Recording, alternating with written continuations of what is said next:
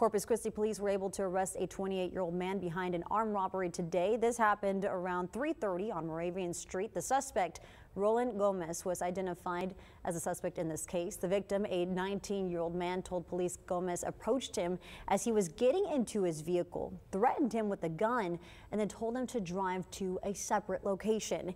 He was eventually able to escape with some minor injuries, getting help from a passerby.